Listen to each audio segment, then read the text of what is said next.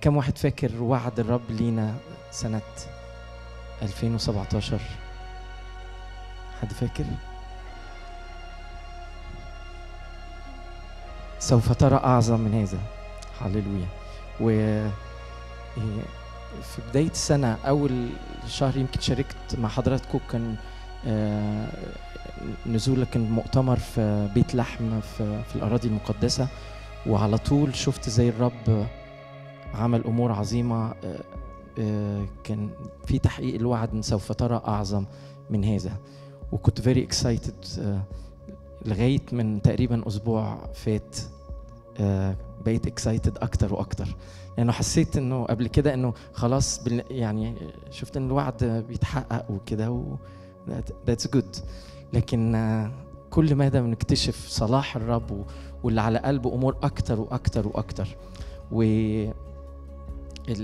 الوقت اللي فات في المجموعة، في مجموعة كنت شاركت مع حضراتكم، كنا بنصلي لهم كلنا، مجموعة بتاعت اللي راحت من اليوث للبرازيل. حسيت انه الوعد ده مش اتحقق بس، ده كأنه انفجر. فانا اكشلي هطلب منهم انهم ييجوا كده قدام، هيشاركونا بالانجليزي شوية اللي ربنا يحطوا على قلبهم، حاجات مختصرة. هم رجعوا من البرازيل محملين وان فاير، ربنا يعمل فيهم. So I'll ask you guys to come forward and share with the church. Hello. Yeah, we just got back from Brazil and it was definitely life-changing. We saw so many miracles and God move in such amazing ways. From the first night we were there, I don't think any of us were expecting as much as we saw. And so the first day, this is just personally speaking right now, the first day we had a training, and in the evening we were going to go with one of the preachers, and after the preaching is done we would pray for the sick. And I had no idea, and when they told us this, I was like, oh my goodness, what? We're going to start praying already for people? And I thought we were going to have the full week of training and then go out. But that was actually the first day was the first time I saw such a great miracle. A young guy approached me and said that he couldn't hear properly from his right ear. And I said, okay, we'll pray.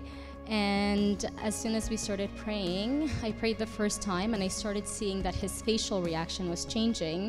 And so I asked the interpreter, what's going on, you know? And she said, oh, he's so excited, he's starting to hear from his right ear a little bit. I said, praise God, let's pray again. So we prayed again, and he started to hear 50% better from his right ear, and he couldn't hear properly because of work, he said. So I feel that right now with God, truly all things are possible, and I'm looking forward to what's ahead.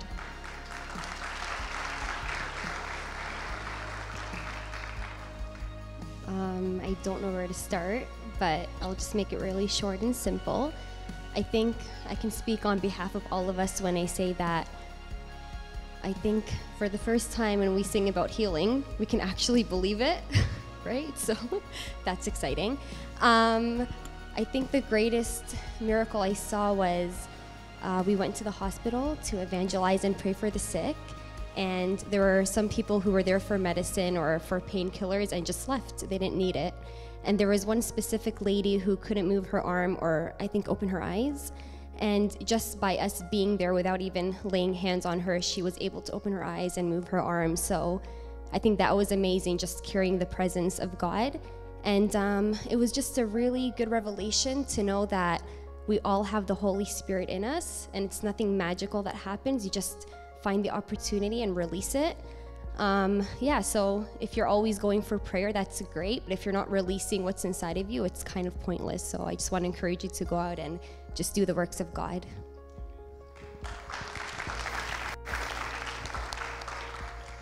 I agree with Natalie when she said that the Holy Spirit is in all of us, and that's something I had trouble believing. I thought you had to be a special someone to be able to do special things like healing or prophesying or whatever.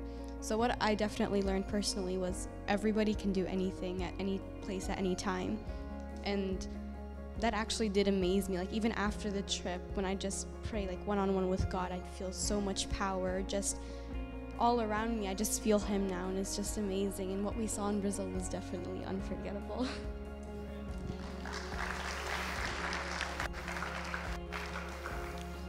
God was so good with us in Brazil.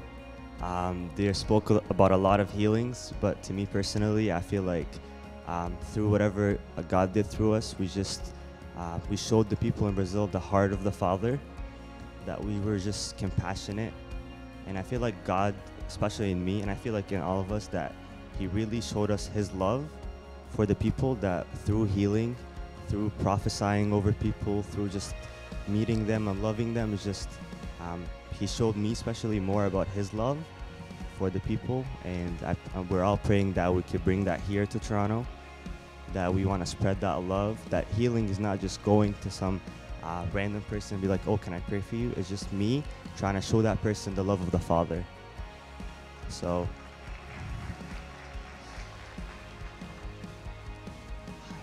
we saw crazy stuff, crazy healings. We had a lot, me and Kareem, we had a lot of people came with lungs issues and a lot of other stuff. Almost everyone got healed, to be honest, but some people didn't. So it's not like every time gets healed. It's just God was telling us that it's simple. We don't have to stress about it. We don't have to think about it. You just have to be obedient. So if I would say anything, just be obedient to the voice of God and just go out and pray. And that's it.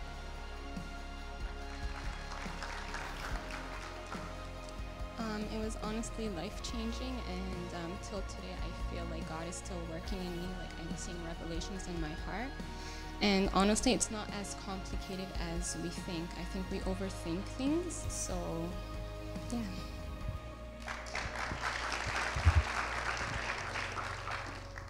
بالعربي ولا بالانجليزي؟ عربي؟ طيب اوكي هحاول بالعربي.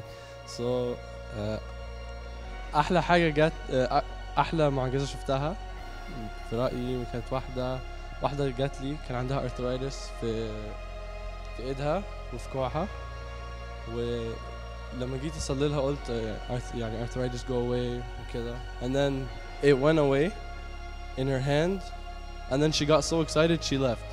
So هي قالت ان كان لسه في وجع في باقي جسمها، بس هي من كتر الفرحه راحت نشيت. بس glory be to God. So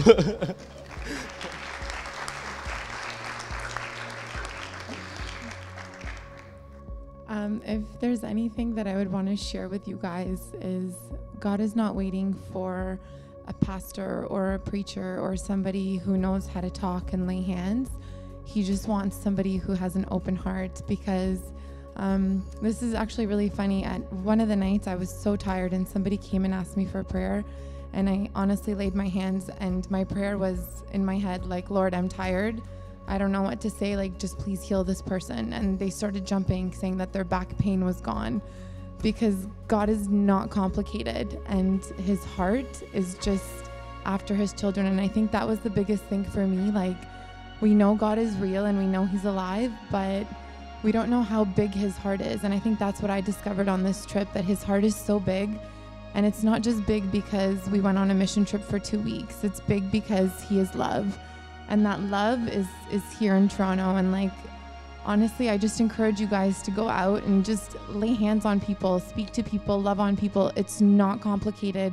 We didn't learn anything special. It was just talk to somebody, find out what's wrong, put your hand on them and pray, and he'll do his work, because it's not about me or you.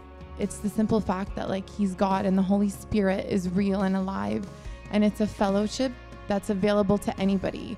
One really cool thing that I experienced was I had the opportunity to pray with somebody who had a breast tumor, and we prayed at first and nothing happened. She was very discouraged, so we prayed again, and again nothing happened.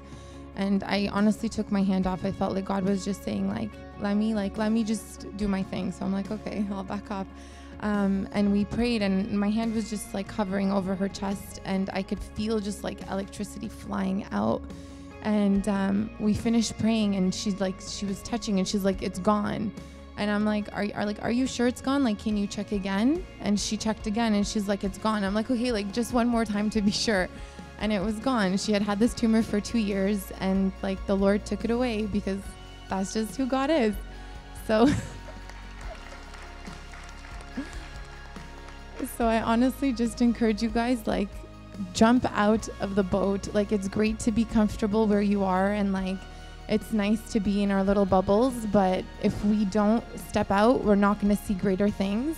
And like, I want you guys to see greater things, because there's so much out there that we haven't tapped into. That's it. Yeah, that was one of my biggest takeaways too. It's just that like God just wants to use us. He just wants you to stand there and do this, and he's going to do his work. So he just wants you to be open to him and be hungry for him, and just go out so you can like spread his work and spread his love. And I think one testimony I have, we did like all these physical healings, but with the physical healings came so many emotional healings as well too. I was praying for one guy. He had back pain and knee pain from his job, and I was praying for him, and I just sensed that God was saying, like, tell him like his job is worthy, and what he's doing is right, and like it's like everything he's doing is like good with me. So I was telling him, and I was just declaring, I'm like, everything you're doing, the job that you're doing, like, don't be ashamed. There's no reason to be afraid. And then we stopped praying, and every pain was gone. All his back pain, all his knee pain. He was so excited. He was like, pictures. He wanted to take pictures with me. It was amazing. So through the physical healing, God led me to heal more in him, which was amazing. So just, again, God just wants to use you. So just go out and lay your hands, and he'll do the rest.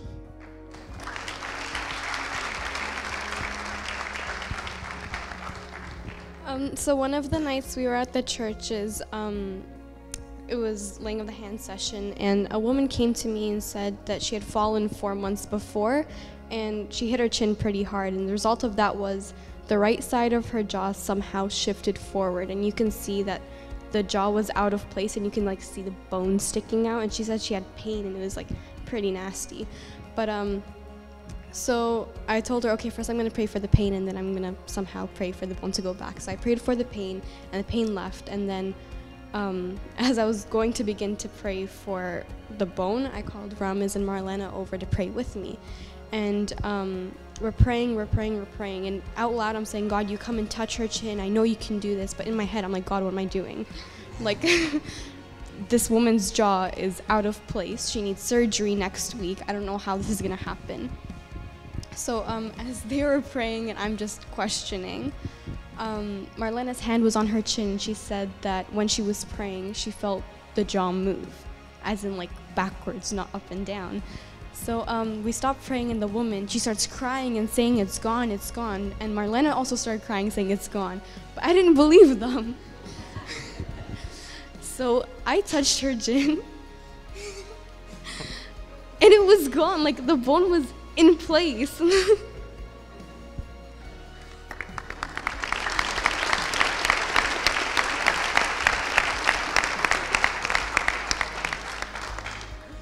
That just shows how much God can do, whether you believe it or not.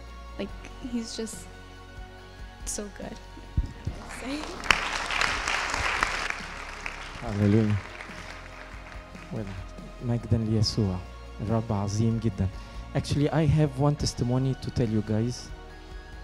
I'm going to say it in English so they can all understand. What happened is that on Friday night, we had the youth meeting, and they came up and they shared. They shared more or less what they shared tonight. And one of the youth was there, and this person went back home after midnight, and she closed the door on herself. You know, God, I don't know what you did with them, but what you did with them, you have to do it with me.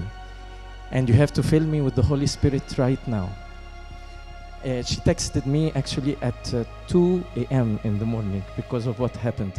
She got filled with the Holy Spirit half an hour under the power of God in her own room by herself on the floor. She came up and she remembered that her mom has a pain for a few months and nothing is working with the doctors, with everything. So she went and she laid her hand on her and she got healed totally from all the pain that had, just by sharing this. Hallelujah. مجدا ليسوع. So it's contagious. والسبب اللي خلتهم انهم يشاركوا كده عشان الناس دي بسيطة، ما عندهمش 5 رجلين او كده، و something nice سمعناها من ريما كده انه it's not about a pastor او خادم معين. No, it's هذه الآيات تتبع المؤمنين يضعون أيديهم على المرضى فيبرؤون. الرب عايز يستخدم. He wants to use every one of us باسم يسوع. مجدا ليسوع. حاجة أخيرة ليه كنت بقول إنه اللي حصل معاهم ده what happened with them it's sort of fulfillment of the promise for this year إنه سوف ترى أعظم من ذلك. You shall see greater things. تقريبا احنا من خلال سنة ونص اللي فاتت الرب تقريبا في حدود يمكن 255 شفاءات شفناها في الكنيسة أو من خلال الكنيسة أو حاجة زي كده. هم في ال10 أيام دول رايحين مش ما بيتعلموا ولسه حاجة جديدة ومفتوحين للروح القدس. في ال10 أيام دول الرب استخدمهم في 337 هيلينج. سوف ترى أعظم من هذا. اللي شفناه في سنة ونص هم شافوه في 10 أيام. ده مش بيقول لي حاجة عليهم، لأنه المواهب ديت اللي كانت حتى أهل كورنثوس كان فيها، حتى الأطفال كان عندهم مشاكل وعيوب. دول مش ناس كاملة اللي واقفين قدامكم، أو الشهادات اللي الرب بيرسلها وبنسمعها مش لأنه ناس كاملة أو كأنه خلاص دول بقوا holy people. لا، ده بنشوف إنه المواهب هي حتى للأطفال، والرب عايز يشجعنا وعايز يستخدم كل واحد فينا، وسوف نرى أعظم من هذا. أول لما جالي التكست مسج كمية الشفاءات أنا افتكرت أول يوم أو يومين، ويمكن شاركت حضراتكم بيها قبل كده، فقلت كويس إنهم اتشجعوا كده وخلاص. لكن كل ليلة كان يجي لي ازاي انه بيقولوا لي ده حصل كذا وده حصل كذا وعدد كذا، لغايه لما وصل 337 شفاء الرب استخدمهم في ال10 ايام. ناس ادت نفسها للرب. الرب عايز يقول لنا حاجه، ان انا عايز اعمل في وسطيكم امور عظيمه جدا باسم الرب يسوع. ايه رايكم ندي المجد ليسوع؟ هاليلويا. Glory to God. مجدا ليك يا رب. مجدا ليك يا رب.